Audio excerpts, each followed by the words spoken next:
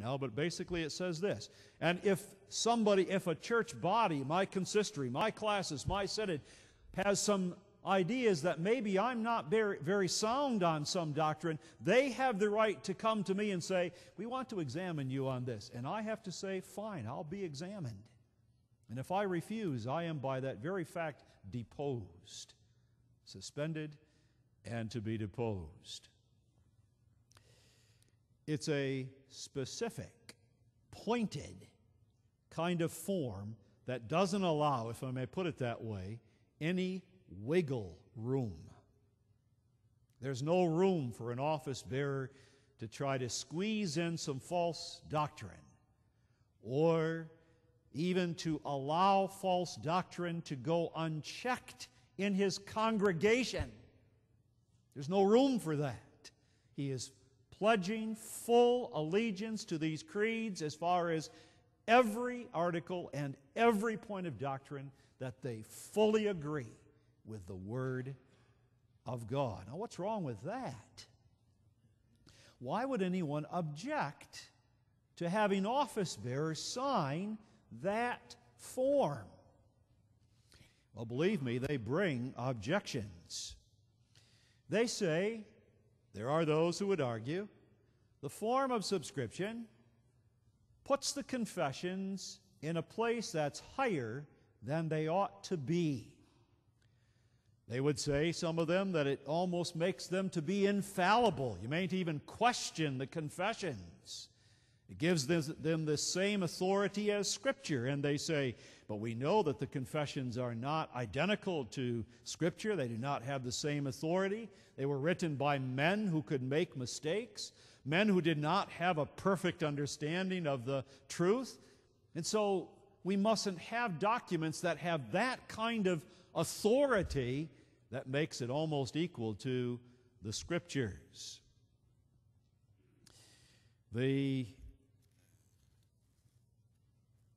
argument is even, look, you can't say that the confessions fully agree with the Word of God, because the Word of God contains far more than what the confessions do.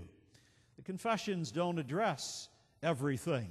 The Heidelberg Catechism doesn't talk about missions. The Bible does. Heidelberg Catechism doesn't talk explicitly about good stewardship of your time and money. The Bible does. So how can you say that the confessions fully agree with the Word of God? That argument is false and misleading. In the first place, the formula of subscription is not saying that our creeds are exhaustive. They are not saying that our creeds contain everything that the Word of God does. It's all it's saying is this: what our creeds do contain are in harmony with this Word of God. Every doctrine in that creed is in full, perfect harmony with what the Word of God teaches. That's what we are saying in the formula of subscription. Not that the creeds contain everything that the Bible does. No one says that. The form does not say that. The form does not either imply even that the creeds are infallible. The form goes on to say, if you have a disagreement with the creed, you may bring that disagreement. You may try to convince the churches that the creed is wrong there, and you may succeed, and the church may say, you're right. We have to change the confession. There is a way of doing that. No one ever says the creeds are equal to the Bible or that they have more authority. The authority of the creeds is dependent on the Bible. They have the authority of the Word of God only insofar as they agree with the Word of God. So long as they agree with the Bible, they have the authority derived from Scripture. There are those who argue that the creeds are too restrictive. Creeds silence our office bearers. It does not allow discussion, free discussion of doctrine, because there's a fear always of suspension and deposition. They would point to Luther and say, look at Luther.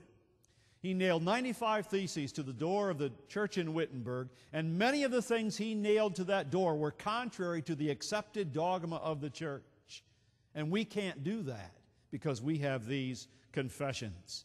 So there will never be another Luther, not in the Reformed churches, never another Reformation such as he had, and no development of doctrine. The creeds are too restrictive, is the argument. But I reject that again. If the confessions do teach what the Word of God teaches, then the office bearer is only bound by this, the Bible. Now, no believer should object to being bound by Scripture. And so long as the teachings of the creeds are in harmony with this, the office bearer is bound by the Word of God. Nothing more, nothing less.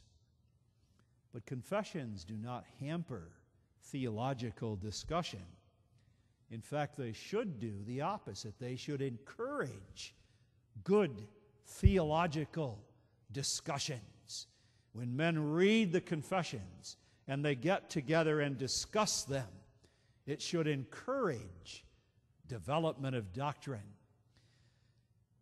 The confessions, however, do help tremendously. They help tremendously by channeling the discussion in a good path, so that our discussion does not go off in a wild direction, in a philosophical direction where everyone's lost. The confessions become the foundation for the future development of doctrine. It's the foundation upon which we can now build. But as we will see Sunday morning in Dune, as Paul said, I have laid the foundation. Let every man take care how he builds thereon. You build on the foundation of the creeds. You don't go off in another direction. You build up. You build higher. You come to a clearer knowledge of God. The confessions become the foundation for future development because the truth is one. And the truth of today is resting on the Reformation, which is resting on the ancient church.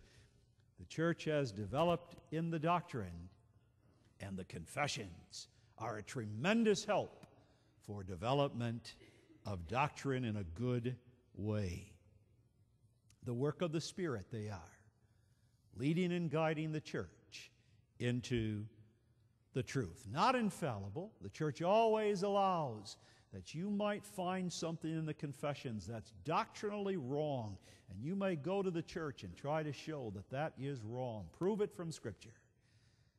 But nonetheless, highly regarded because of the promise of Christ to send His Spirit to guide the church into the truth. Is that formula of subscription necessary? History says emphatically yes.